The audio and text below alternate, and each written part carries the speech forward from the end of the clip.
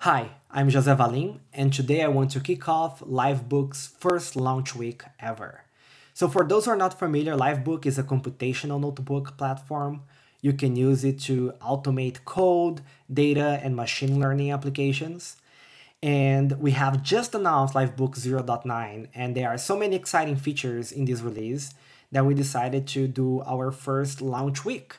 And the idea is that starting today is the first day, we are going to do an announcement showing some new features or new things that you can do with this Livebook release. So let's get started. So the goal for today is to show some of the minor changes in Livebook, but also talk about the biggest feature in this release, which is the ability to deploy notebooks as applications. And that's the feature that I'm going to show today, and throughout the week we are going to build more exciting stuff on top of it.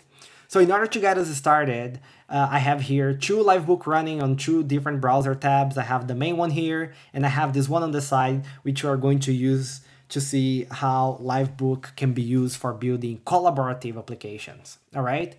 And if you ran Livebook before, as soon as you see this page, you already see that things are different. So one of the features that we added is exactly that now you can start notebooks. So let's do that. I'm going to create my first notebook. This is going to be, since we want to deploy our application, let's say this is going to be our first application. So my first app. And now I'm going to save this to disk. So let's call it my first app as well. And now that I've done that, I can go ahead and start the notebook, and you can see that it immediately appears on the home page. So this is very handy if you have like workflows that are running all the time. You can go fork and start a new session, or if there is an app that you're building slowly, you can start and come back to it whenever you want. But also what we did to the homepage is that we have also like centralized all the ways to open up new notebooks in the new open page. And we also added a session on recent notebooks, which is very handy because Livebook auto saves your work, but sometimes you would like close Livebook, forget to save something that you know, and then you're like, where was it auto saved?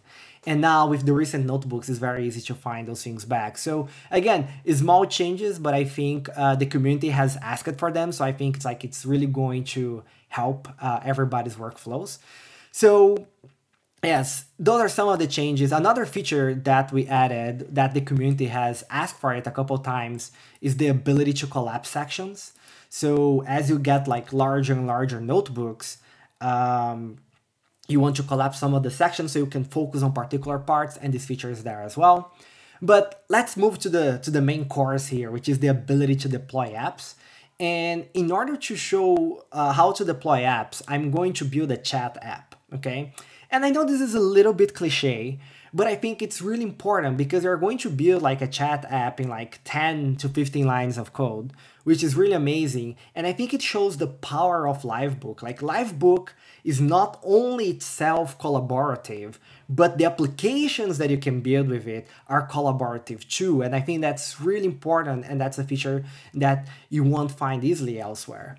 Right? So let's do that, right? So if you want to build a chat application, the first thing that we need to do is that we need to add Kino as a dependency. Like every time you want to animate anything in Livebook, we need the Kino package. So I'm just going to do that. I'm going to add Kino, and let's install it. And now that it is installed, our chat app is basically two things, right? It's a frame where we're going to render the messages, and it's a form that is where you're going to put your name, the message you want to submit, and send that to the app, right? So let's do that. I'm going to, first let's create the frame. So let me focus here. And you can see, right, like how everything's collaborative as we are doing changes here, it's replicating there. So that's pretty neat. So I'm going to create a frame. Initially, there is nothing on the frame. We are going to push messages to it soon. And the other thing that we want to do is that we want to have some inputs and generate a form, right? So one of the inputs is going to be the name. So let's say I want a Kino input, which is text, and is going to be my name.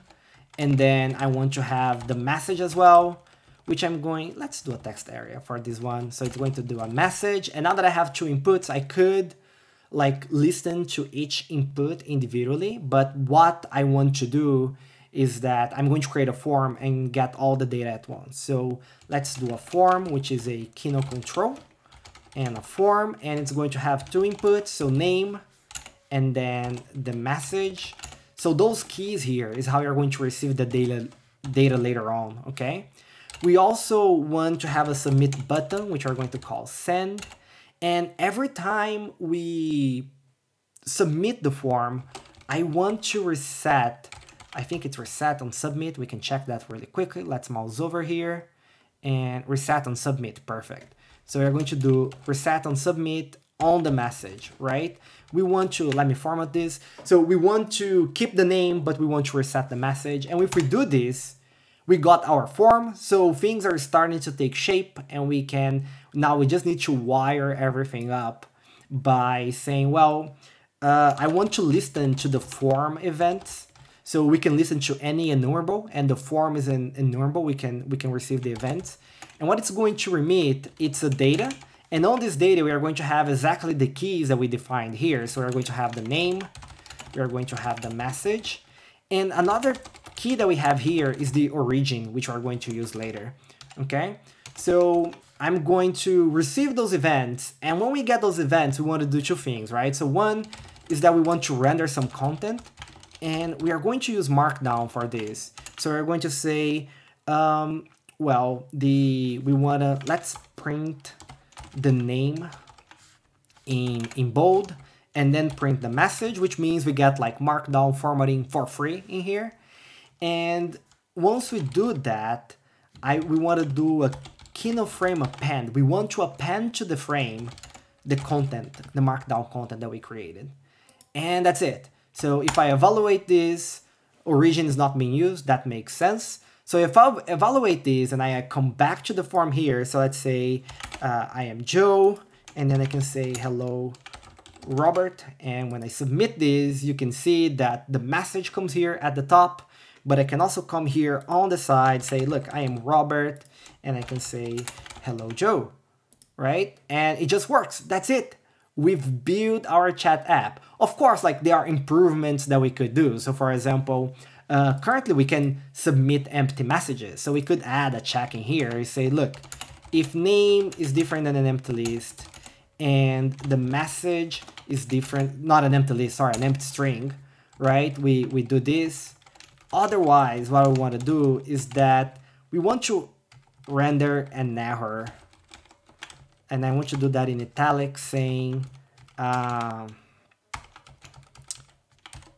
name and message are required. But if we're going to render an error, I don't want to append this to everybody, right? So that's where origin is handy. This is a new feature in Livebook 0.9. I can say, look, I just want to send this to whoever submitted this event. And now that I do this, and if I click it's empty, we can see that the message appeared here, but it did not appear to Robert, right? So this is really nice, really, you know, we are exactly 15 lines of code to build a very quick chat app. And the cool feature now in Livebook 0.9 is that we can deploy it. So I can come here to the app settings, I can give it a name, my chat app. We don't want this to be password protected. We want to allow somebody to download the source, the notebook source if they want. And we're going to deploy it. And then as soon as we deploy it, it's running on a URL here. I can join, right? From both things, I can do the same thing. So one's going to be Joe. Let's say hello Robert.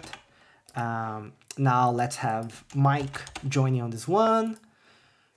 And he's going to say hello Robert as well. And boom, and then more people can join, and that's it. You built a collaborative chat app, and you can now deploy it with Livebook in just 15 lines of code. So we are, of course, very excited about this and the possibilities that is going to bring, how easy it is to make collaborative apps. And of course, if you don't want it to be collaborative, right, something that you can do is just put two on everybody, and then your app is no longer collaborative. Everybody just sees what they are. You just render things specific to a person. But it's really nice that everything is collaborative by default, and I think that's going to enable some workflows with data and machine learning that it's not easy to build elsewhere. And this is also just the beginning. So this is this is going to be the end of the first day. I'm hoping those videos are going to be short. And over the next days, we are going to build more on this deploy feature. We are going to see how we can already deploy those notebooks to existing platforms like Hugging Face. And what we are planning for the future is to kind of have a one-click button for everything, right? So if you want to deploy this to Fly, to Hugging Face, or inside your own company, you want to have just a button that you click and it's going to be running on a separate machine magically, and you don't have to worry about anything else. All right, so that's it for today, and hope to see you tomorrow. Thank you very much.